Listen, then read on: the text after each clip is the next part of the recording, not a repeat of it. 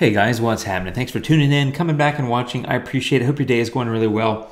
And I call this video the 5-minute masterpiece. And I just want to clarify on the title. Number one, that does not mean you need to spend 5 minutes editing a photo and nothing more. You should spend however long either it takes or however long you want to.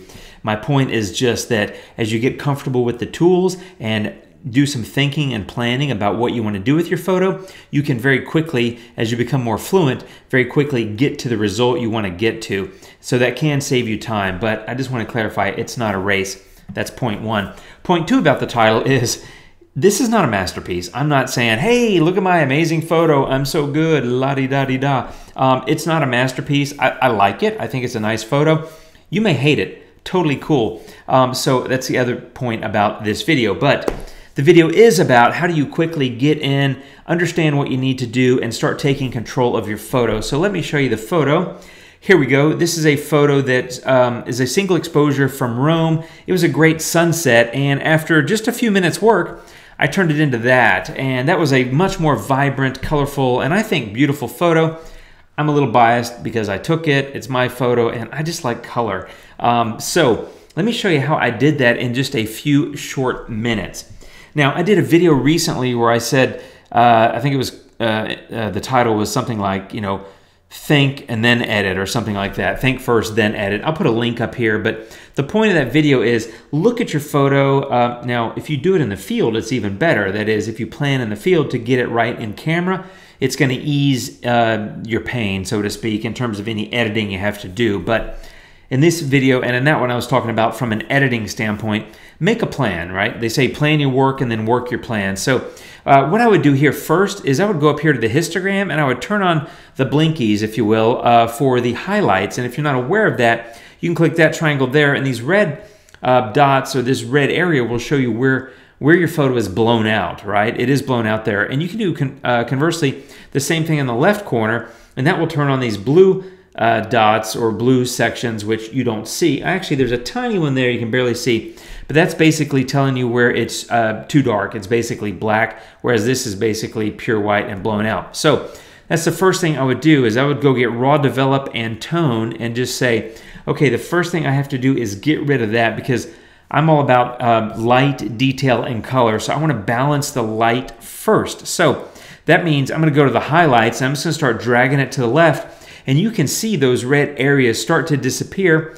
I'm all the way at -100 on highlights, and it didn't do all of it. Now, if I turn this off, the amount of that in the sky is pretty minimal, and to be honest, I don't know that you would even look at it and say, oh God, that's blown out. I pretty much doubt that you would do that unless you're just a total like pixel peeper type that's just diving into those things, those details. But just in case, you can come then add the tone filter and take highlights down even further.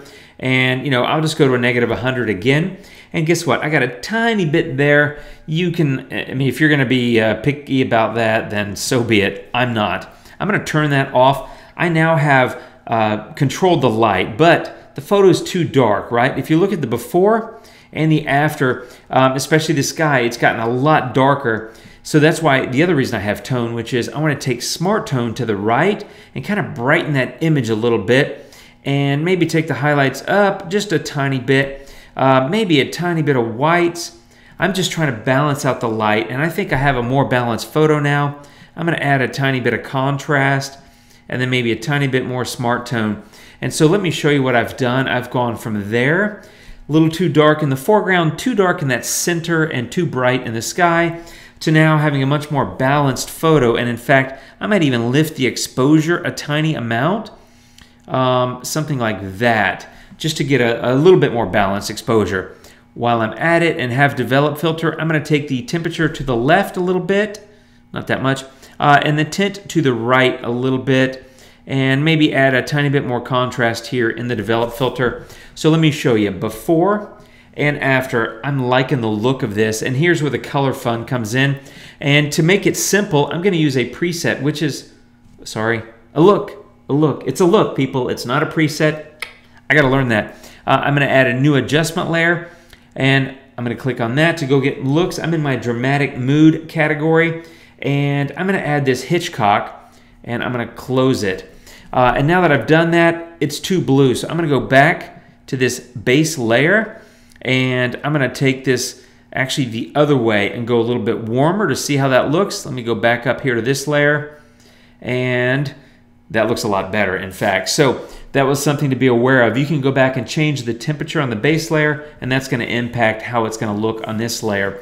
So that's the other thing about doing these kind of quick edits or 5-minute masterpieces, and that is I use presets / looks quite a bit. I've created a number of my own. This pack, Dramatic Moods, is available in the Luminar marketplace. If you just go to luminar.com and find their marketplace, it sells there.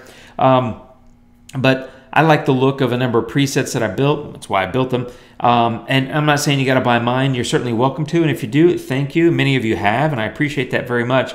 But you know, even if you don't buy mine, buy somebody else's or build your own. That's a great way to learn the filters, is build your own looks or presets and start to use them on your photos. So I've now got this photo, and honestly, I'm liking it. I think it looks great. I would go add tone one more time. And I think I'm going to add structure as well. I'm sure you can imagine what I'm going to do there. Tone, I'm going to go a little bit more to the right with contrast. I want a little bit more pop there. But I want to maybe add a little bit of smart tone. And then with structure, I'm going to go do negative structure. That's the smoothing that I like to do in clouds and water. And then I'm going to paint that in. Actually, that's not true. I'm going to erase it because it's a smaller bit of the photo that I can erase it from. And so I'm just coming over here. I don't know if I'm getting a hold of my mouse. Yeah, I am. Okay, so I'm getting a hold of my mouse, and I'm just kind of painting this, erasing this negative structure from the things that I want to be a little crisper, which would be like the top of the Vatican. That dome is massively awesome. And all along there, so let me just look at that. And let's see here. I got a little bit more there. And a little bit there. You know, we're just kind of playing here. This is not Jim trying to be specific and exact.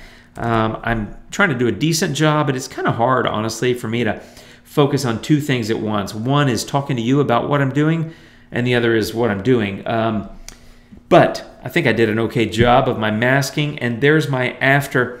And now I kind of want to go back and get the temperature and tint again and play with that a little bit. So I got develop. You can add develop on subsequent layers. I might come in here and add a little bit more tint because it has a little too much green for me. And I don't know if I'll do warmth.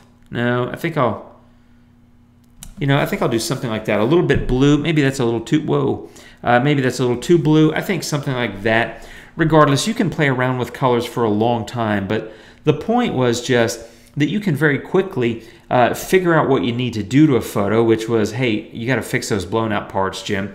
Add some contrast and then start making some color adjustments. There are other things you could do to the, I mean, there's so many filters, you could do all kinds of things, but I just wanted to make a quick video, I'm not sure how quick it is, showing you how you can quickly go from kind of a blah photo where you might say, the sky's blown out, the foreground's kind of dark, I don't think I'm going to use it, to something that's much more balanced. And in fact, I think I'm going to go get brilliance and warmth, and I think I'm going to reduce that brilliance and warmth and reduce that temperature a little bit, and I'm going to go paint that in. Same place I just painted structure. So, oop, that's an erase. Ooh, you know what I'm going to do? Hang on. Let's see here. I didn't mean to delete that. I'm moving. You know, I get to talking to you guys, and then I forget what I'm doing. So let me just go over here, say structure, mask, copy, and then I'm going to come over here, and I'm going to say brilliance and warmth. If I can click it, I keep clicking it. Here we go, mask, and paste. And let's see, did I get that? I did. Let me show you with the brush mask. Oh, I got to invert it. I was like, something's a little crooked here. Mask, invert. So now my mask is applied to that section of the photo, which is where I wanted it. And all I did was I took the warmth. No, I didn't. I didn't reset my settings. See, I told you, I can't do two things at once. I'm trying to talk to you guys and I'm trying to do what I'm doing. But bottom line is, now I've got it under control. Let me show you the before and after. If you just look at this section, which is the buildings and that wall, they were picking up a little too much of that golden light.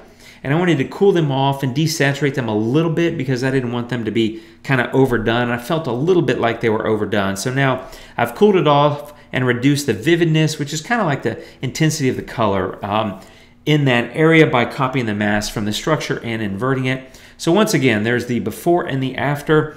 There's a quick, I don't know how quick it was, video about how to build a 5-minute masterpiece. It's not really 5 minutes. It's definitely not a masterpiece, but it's just a fun edit, and I hope it gives you some ideas about things you can do on your own photos. And I do appreciate you watching. I love your feedback, comments, questions, that sort of thing down below. And don't forget to subscribe for more videos coming real soon, my friends. So thanks for watching. Have a great day. Take care, and adios.